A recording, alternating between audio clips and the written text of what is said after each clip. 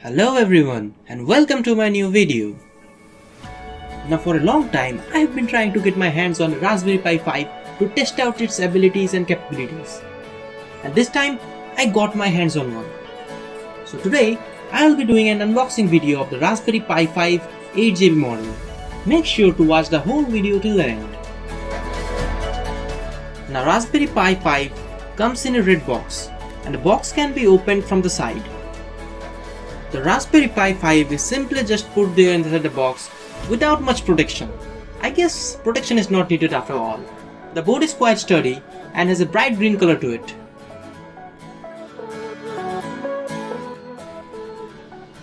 Now keeping the Raspberry Pi aside, we can see here are some do's and don'ts that we must follow while handling the Raspberry Pi. We also get a user manual that has a lot of pages written in different languages, but we don't need that at all. We know the basics. Now getting the board on hand, it's fascinating how such a nucleated board can be created. It's very delicate and there are many tiny assembly components that are set up on the PCB. This board contains a lot of power and is 1.5 to 3 times faster than its predecessor, the Raspberry Pi 4.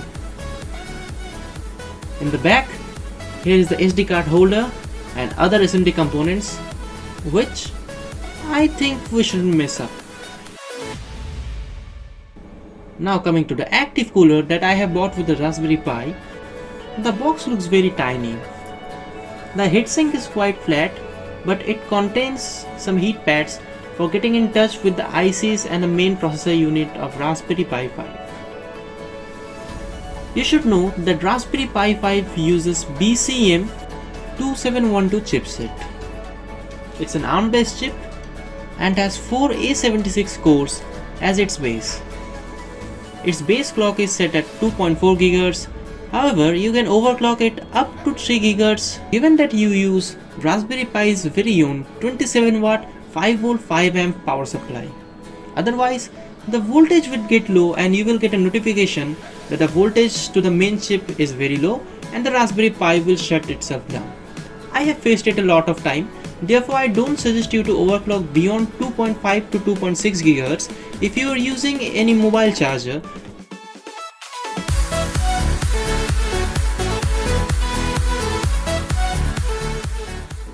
This is solely because 5V 5A is not a standard in power delivery charging. Compared to Raspberry Pi 4, the Raspberry Pi 5 already contains a 4-pin fan header. Now I have plugged in the active cooler. The improvements on Raspberry Pi 5 include a new PCIe Gen 2 slot, 2 display and camera adapters, and an improved SD card slot which can receive higher read and write speeds as compared to Raspberry Pi 4. Everything is snugly fit and the board looks very cool. This is my first time getting my hands on a Raspberry Pi. I have not ever used any Raspberry Pi 4, 3 and neither did I have a Pi 0 or Pi Pico. Now for booting up the Pi, I will be using a 128GB SanDisk Ultra Class A1 SD card which has read speeds up to 140 Mbps. Otherwise, your Raspberry Pi might feel very sluggish. Let's now focus on the part on how to install Ubuntu on Raspberry Pi 5. We first have to download Raspberry Pi Imager from the official website. After opening the website, you can scroll down a bit and you will see the download links for the respective operating systems. You have to download as per your needs. Here I am using Windows 11, that's why I selected download for Windows. After downloading, you have to open the file and click on install. I already have Raspberry Pi Imager installed, that's why I am not installing it.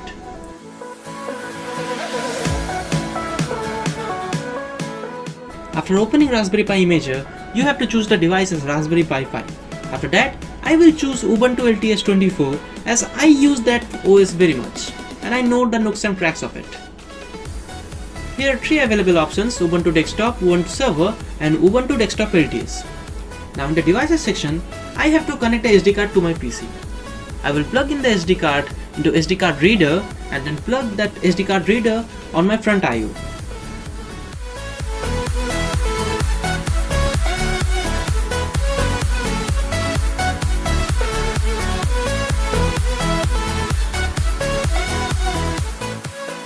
After plugging in, I I can choose the storage. I select the storage and then click on next, and if I click yes, the SD card will be formatted and the OS will be flashed. I have already flashed the OS beforehand, and now I will plug in the SD card. If you are wondering what the white base on the Raspberry Pi 5 is, it's a handmade base that I made for the Raspberry Pi to save the delicate circuitry from being damaged. Now I will connect the HDMI. Note that Raspberry Pi 5 uses a mini HDMI, so you have to find a proper cable. I will connect the USB of the mouse and keyboard as well. After that, you need to choose a specified charger, minimum 15 watts, because you need to provide Raspberry Pi 5 with at least 5 volt with 3 amperes. After I have connected, I am finally booting up into Ubuntu. The first boot might feel slow. After booting, I will test its video capabilities because that's what the Raspberry Pi 3, the 4 and other previous generations suffered. I have opened YouTube in Chromium because Firefox is not at all optimized for ARM. Let us use this video as a sample. As we can see, the video loads pretty quickly. Currently the video is running in 1080p and it's quite smooth. YouTube is feeling smooth as well. There are very minimal frame drops. I will now open the system monitor and check how much processing power it's taking for it to render at 1080p so smoothly. As we can see, the CPU currently sits at approximately 50%.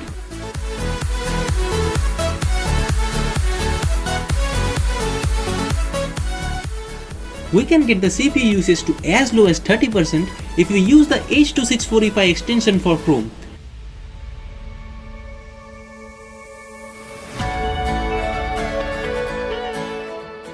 My final verdict on the Raspberry Pi 5 is that it's very capable as per its size, but it's quite overpriced in our country.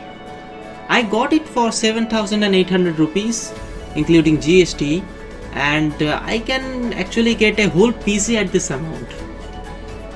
So I guess it's not worth it as a single PC, but if you are looking it for hobby purposes, for experimenting and to tinker the board a bit, then it's quite feasible for you.